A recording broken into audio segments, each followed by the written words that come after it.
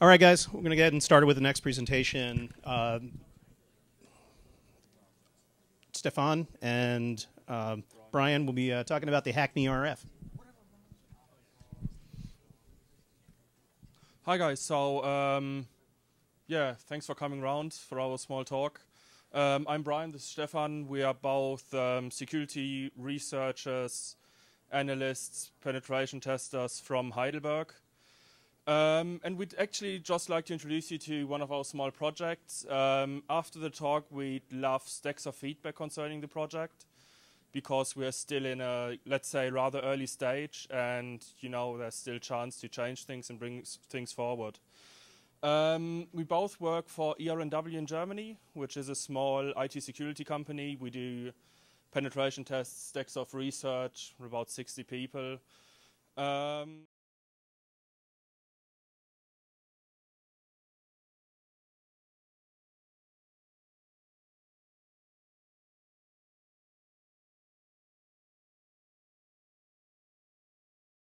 Small hacking workshop, and he did the very great thing of introducing us to the IME.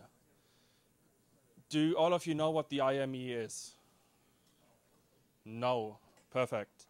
So Mike Lossman came by, introduced us to the HackMeRF 1, and we needed a victim to hack. So he brought a small little toy, a little pink girl's pager. The stuff has been in the news a few times with various hacking projects. So the sweet thing about the IME is it's a toy. It's been off the market for a few years now. You can get it on eBay. You used to be able to get it for about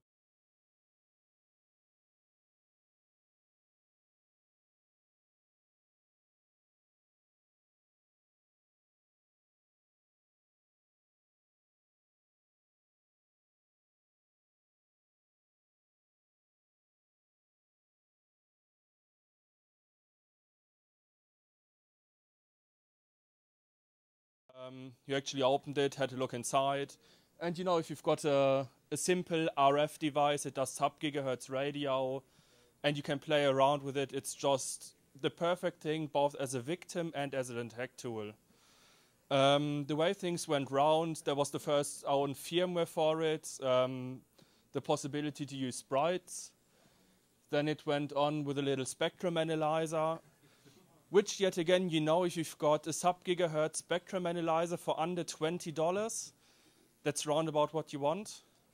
Here you've actually got to say what Mike Lossman did was kind of actually bring the device really to its edge of existence. You know, it's an 8051 architecture in there. The chip isn't very fast, and he's actually done is able to do quite a lot of frequency hopping to actually create these diagrams. So it's actually, yeah, rather fascinating that the chip is able to do all that. Then the project that, yeah, kind of raised the price of the IME was Open Sesame by Sami Kamka, which I guess some of you might know. And yet again, it was this nice little children's toy that you could actually use to, you know, brute force and attack garage doors.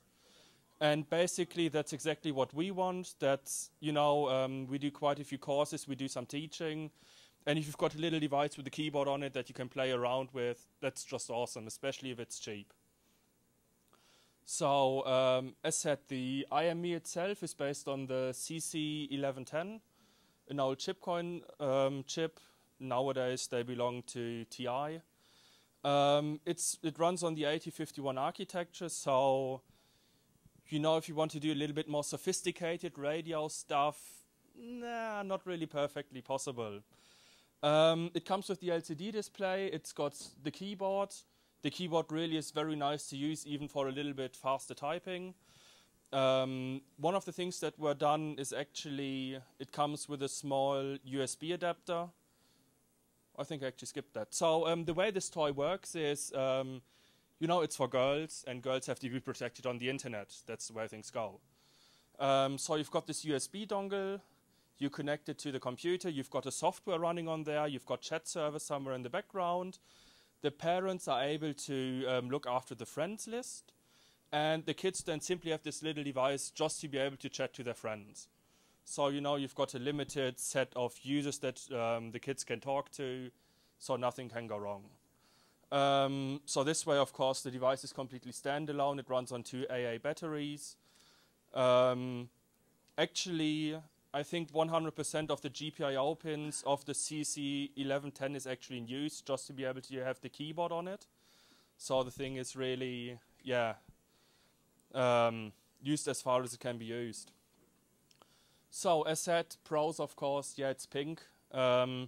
It's portable, it's easy to use, it's simple. With the programming adapter that I showed somewhere here, you know, you've got the debugging header on the back of it. You use pogo pins, the GIMME, or in future Michael Osman's GradeFET to program it, and you're ready to go and ready to have loads of fun. The cons, as said, you can't really get them anymore. As said, you can try to find them on eBay. You can be lucky, you can be very unlucky. I actually think the most expensive one that I've seen on eBay, the guy actually wanted $600 for this device. For, yeah, not really perfect. And that way it's rare, it's hard to get. And if you want a device like this for the community, you know you've got to start with something new. And as said, ERNW, we've got our own conference in Heidelberg.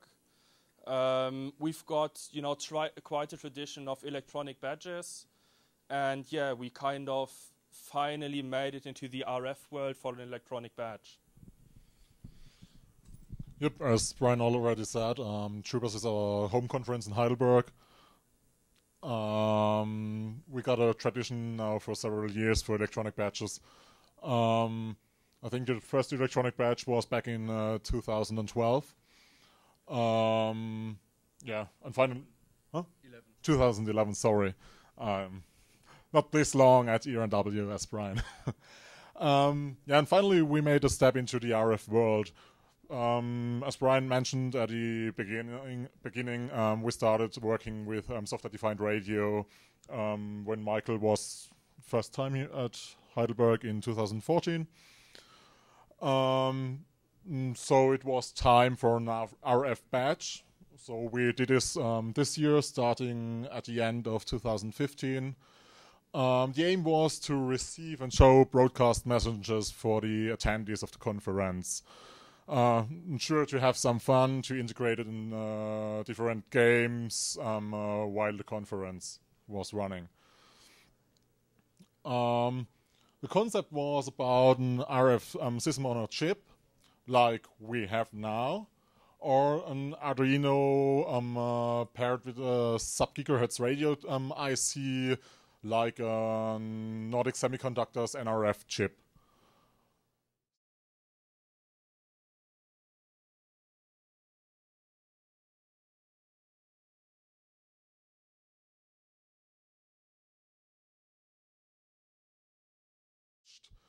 By an RF signal, so the attendees had to find each other, and this worked quite well.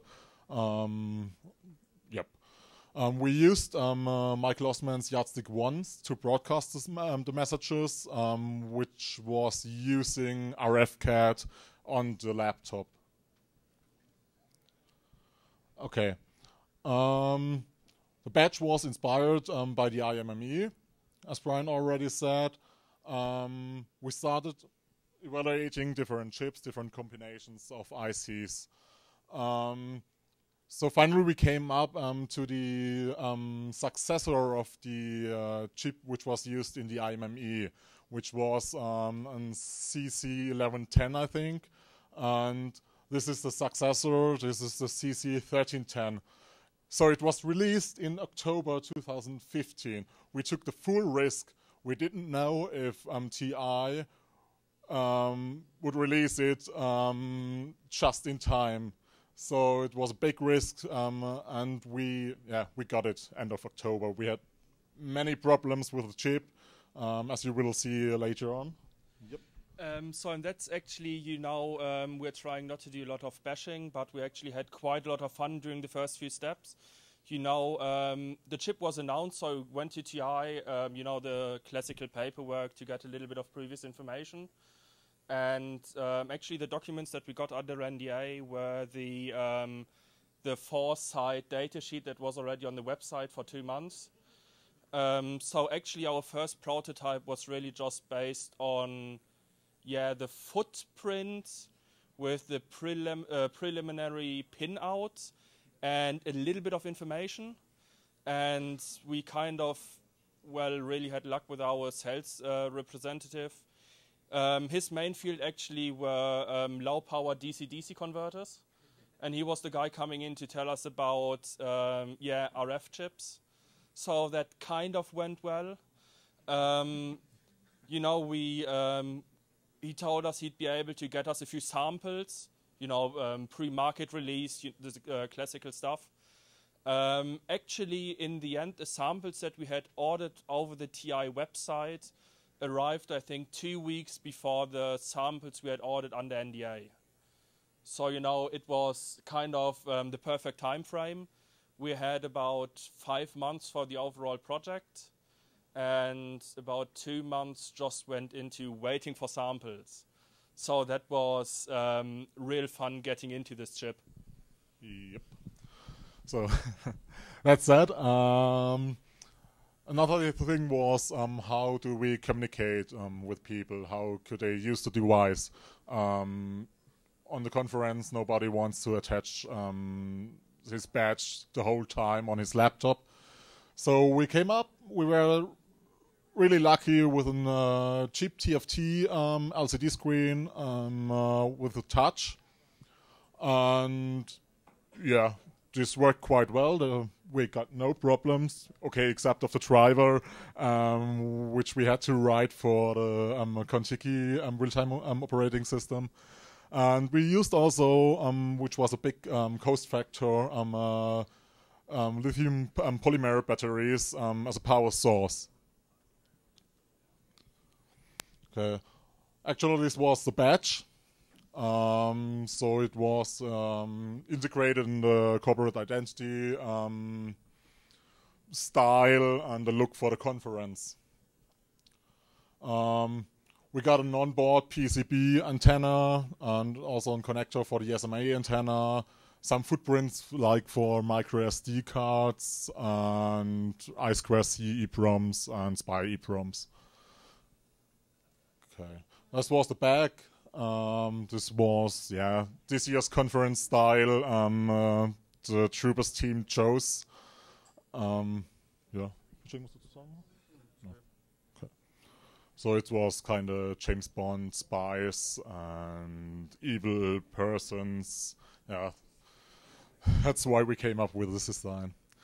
Yeah, so Brian wanted to show us some schematics.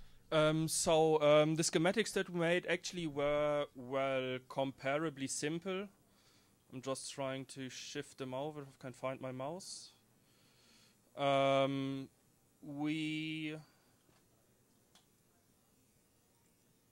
The CC1310 actually works with a rather small amount of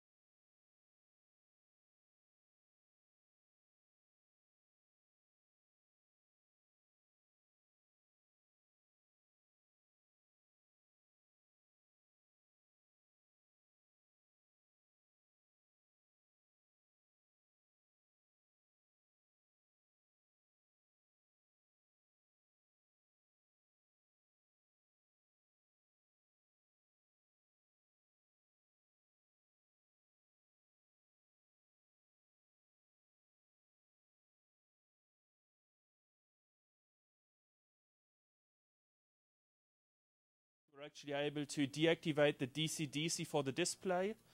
And as such, if the badge went into kind of a standby mode, we really save stacks of energy. The CC1310, which we'll be showing in a second, actually has a M3 and a M0 processor in them. So even there you can put the M3 completely to sleep and just have the M0 waiting. So it's rather nice even for long-term use. And for communication, we went for a very simple USB UART bridge by FTDI. Even there we had the great thing, you know, the CC1310 can be flashed via serial, so it's got a serial bootloader.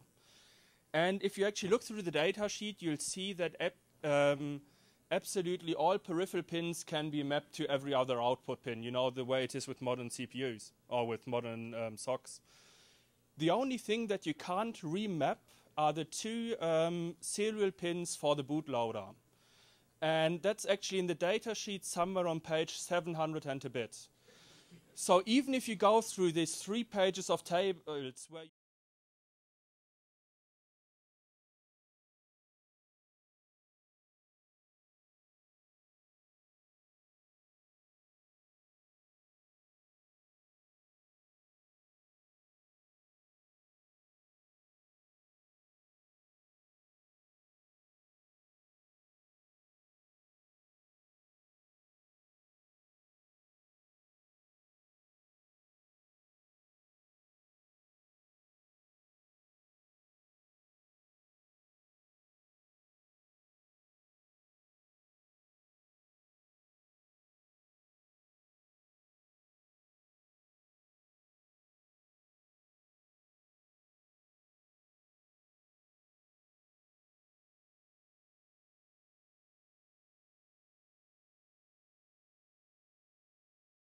EEPROM, we've got an expansion header at the bottom, just, you know, if you want something to play around with.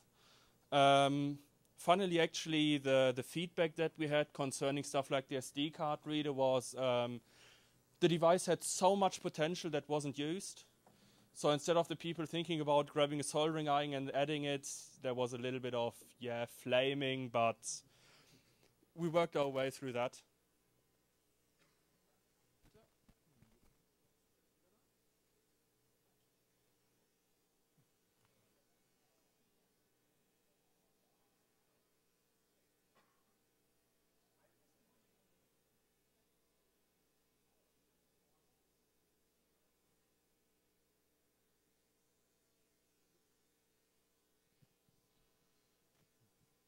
Okay. As I already said,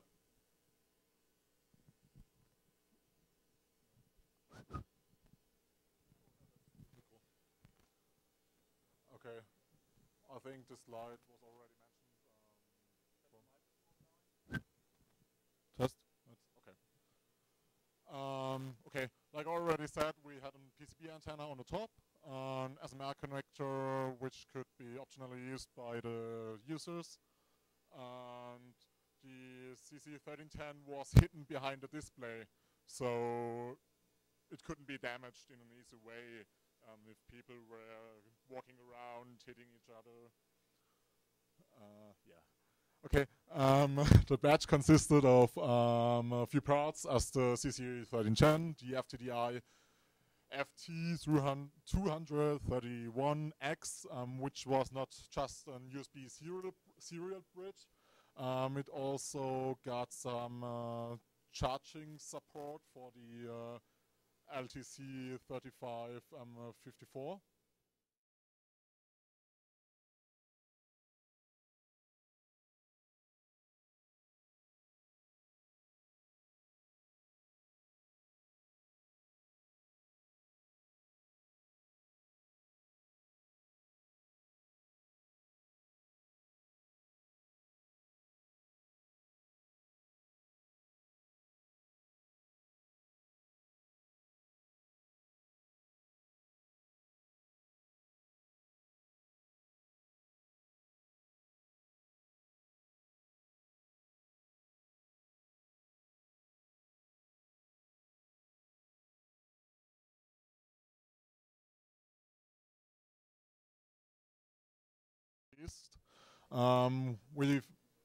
got JTAG and the serial bootloader. Brian also already mentioned the problems we had with the UART pins.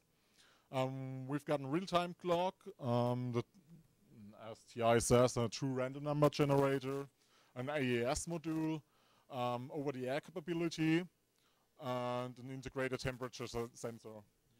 If I may just ask, does anybody here actually know what the feature OTA means with modern RF SOCs? I actually wasn't sure. I actually thought that it was something like a method that you could do firmware updates. The OTA, all that the OTA capability actually means is the fact that the chip is able to write flash pages while it's running.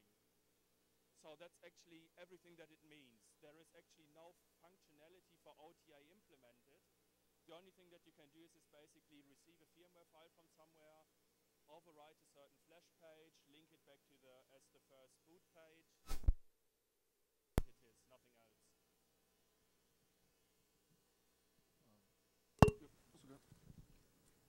It is nothing else.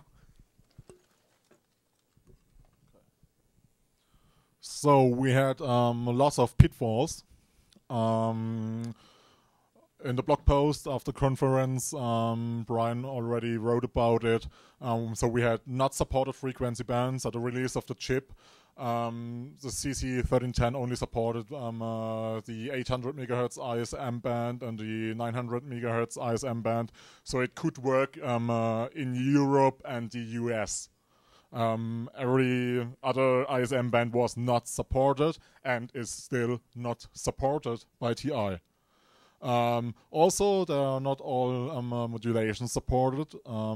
So there is only 2FSK, 4FSK, DSSS, and OOK. GFSK is not supported, as an example. Yeah, and also not the digital features like automatic listen before talk and clear channel assist. Now the important part is we've got it here on the pitfalls. All the functionality that we've spoken about is in the datasheet, but it's simply an errata document by TI that came out after the chip release, saying, you know, the features are in the chip, but we aren't really ready with specifying the features and the ranges. So you won't be able to use it until we publish an update for the M0 firmware. So basically it's a question of waiting and hoping that maybe the block.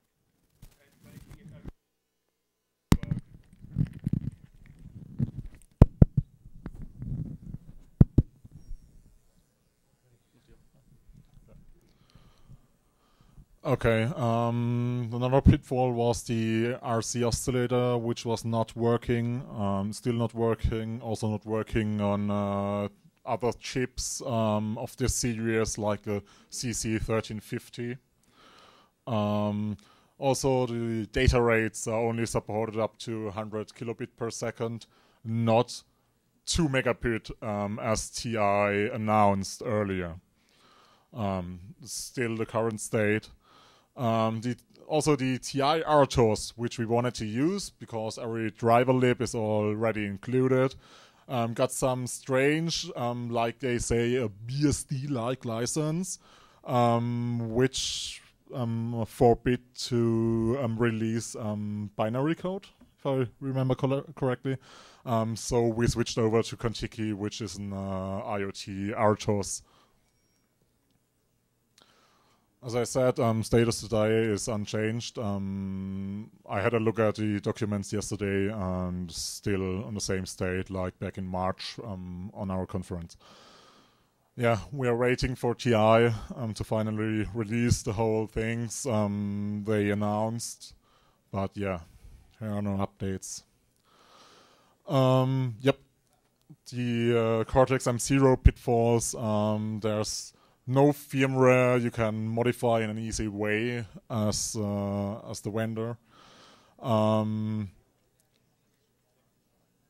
Yeah, there are some update files in the Contiki repo, which seems that they could be modified.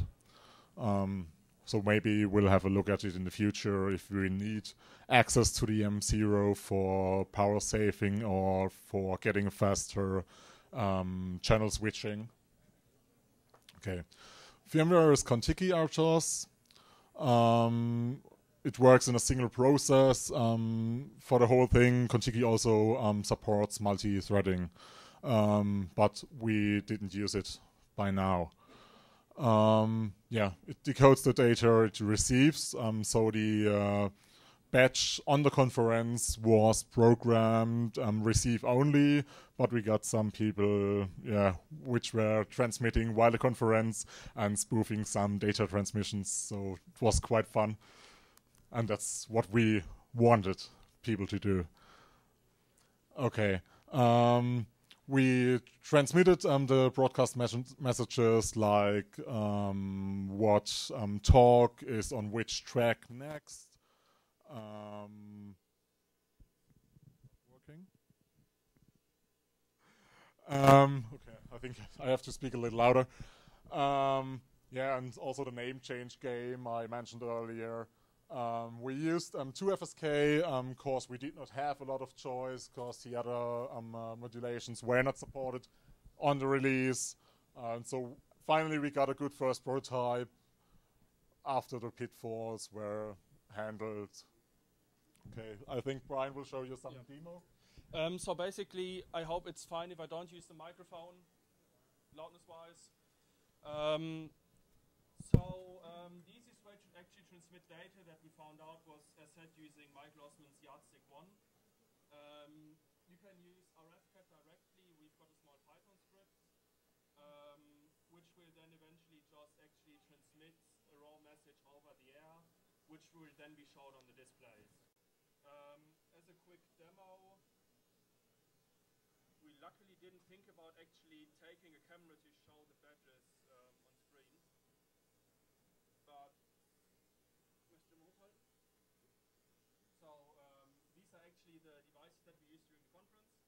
As you can see, they show my cool name. And then with a very simple script, mic's broken. It's going in and out. The cable's a little bit loose as it seems. In and out, you say? So hopefully it should be saying wireless village now. We actually found out, we thought about the building that we have, and we've got 4 tracks. It's rather large. We thought about actually making base stations with the Yardstick mounted on them. Oh, of course. Afterwards, we actually found out that we were able to use the Yardstick 1 on something like. I mean, that seems perfectly good. This one seems like it's basically off, but yeah. So yeah, like it's not getting any pickup at all on that. And that's the one of him. Now getting to the actual points why we are here. So I'm gonna try and make sure. Test. as said, we like the IME. It's a great toy. During our conference, we basically did quite a bit of work towards a successor for it. Yeah, that's fine. And that's basically the project why we're here today.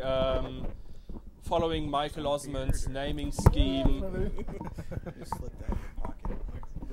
we actually decided to simply give it the name HackMeRF as both a victim, a teaching, and also a hacking device. So, quick disclaimer here is the work that we've shown so far was, our business time creating a badge for our internal conference.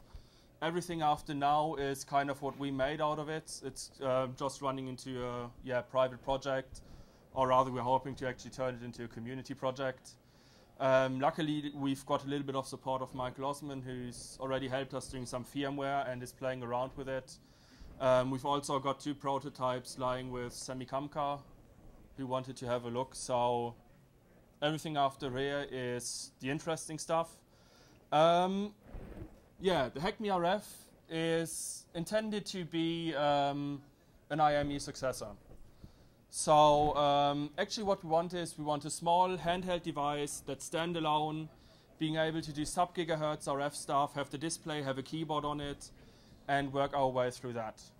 You know, of course, the optimal version would be having the own case, create own molds, having rechargeable batteries in there, have it perfectly nice and neat.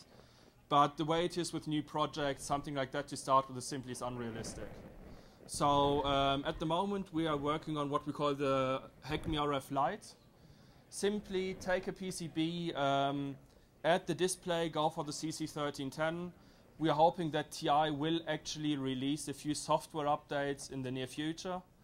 The support of all bands was announced for June this year, so we are hoping that they won't just drop the chip. We want to add a little bit of external flash, want to have an SD card slot on there. Actually, so if you have collected certain samples or you want to have some scripts running on there, that you can store it on there. Have USB UART as a power supply, you know, micro USB slot, have a few straps so that you can add something like an external battery, and an expansion header. So yeah, that's currently the thing that we're working on. We've decided to also add a keyboard, simply because if you're on the road and you want to play around a bit, a keyboard always is perfect, especially if you want to send arbitrary messages. For the keyboard we've got two concepts. So the first one is, I don't know if, do you know these Snaptron buttons? There's something like small metal domes that you actually place on a PCB and that you can then press as a keyboard. I've got quite a few samples of them at home. They are rather comfortable. But the alternative that we are actually aiming for are these rubber mat keyboards as you've got in TV remotes. And of course in a TV remote you've usually got the whole plastic case. But with a little bit of playing around, we actually worked out that it's enough if you've got a PCB underneath with the contacts, have the rubber mat and have another PCB with holes in it on top of it. Add a few screws, fixate the whole thing, and you've actually got a really nice rubber keyboard to work with. And also, you know, for a small project it's affordable. A mold is something like about $700 and you'll be able to produce, I think, 900. About 900 rubber mats with it, just for a prototyping process. So that's still something that we can afford. And as we're in contact with Michael Osman a lot, it kind of shows, following the Making Good Fat Great Again movement. Initially we had a few discussions with Michael Osman, you know, actually making the device a good fat. Adding the MSP processor to it so that you've got a little bit more of power on it. But eventually we actually worked out, you know, the ARM Cortex M3 should be enough for most things. And adding the extra MSP simply would raise the price of the overall project. So we're going for the easy solution now. We'll be adding the footprints so that the HackMeRF will be a simple great fat neighbor. So if you want more power, you attach a great fat. You can do whatever you want with it. You can still power it from a portable battery. And otherwise, if the Cortex M3 is enough for what you want to do, you know, you're up and running in a few seconds. Yes, so the current or future plans, depending on how you want to call it. We want to set up the whole thing. We've got our basic schematics. We're just in the middle of creating a new layout for the for the Lite version. We know that we've still got to do some work on the antenna design. Transmitting with it on maximum power, I think we currently are reaching about 8 to 10 meters, which for sub-gigahertz simply isn't a lot. And actually, as we only wanted our Troopers badge to be able to receive data, we didn't really care about the antenna a lot because the transmitter was strong enough. So what we're working on is creating a proper antenna design, increasing the reach on that. And yeah, we are currently putting together the website. It's not up yet, but it will be up in the next few days. So if you want to follow us, if you're interested, feel free to visit hackmerf.org. We will also have a look at the CC1350. The CC1350 has the same sub-gigahertz radio as the CC1310. It's got the same Cortex M3 processor, but they actually also added a CC2410, I think the naming scheme should be. So it's actually also got a 2.4 gigahertz radio in it. So, you know, as we are making the device, we're still, you know, rather at the beginning. We'll actually try to see if we're able to have the sub-gigahertz and the 2.4 gigahertz in the same portable device. Simply because, you know, it's a little bit more power. The chip, I think, is about $2 dearer, so it's something like $6 instead of $4. So that's probably worth the hassle and worth the extra money. The biggest to-do that we still have is finding a proper contact in TI that will actually help us, and somebody who might actually be able to tell us when the silicon errata will be put into place and when the great updates will come that will actually make the chip usable the way it's in the data sheet. So, you know, it's not that we want new features, we just want everything that's in the data sheet. We are going to hit Kickstarter soon. We're currently aiming at middle to end of September, where, you know, we don't want to kick off. Okay. We don't want to kick off a ginormous project directly, but we actually want to, you know, produce a series of maybe 100, 200 devices to get a few into the community. Price-wise, the way it looks at the moment, even with a small amount, we should be staying under about $70. We aren't perfectly sure yet. We've got to put everything together. So we hope that it's actually still affordable. So yeah, that's currently what we're working on right now. Last but not least, what I've got to do, you know, I've got to thank a few people who've been helping us with the project. Christopher Scheuring and Olli Gebhardt and Timo Schmidt are two of the guys working with us at ERNW who actually also put quite a lot of sweat and blood into the overall project. And yeah, as such, thank you for listening. Feel free to follow us on Twitter or wait for the website to come up in the next few days. And now after the talk, we'd be happy for any kind of feedback, any recommendations. As said, we're trying to work rather closely together with Michael Osman to get a little bit of inspiration from that side. But as in the end, it's supposed to be a community project. You know, we need you, we need your feedback. And thanks for listening. Thank you.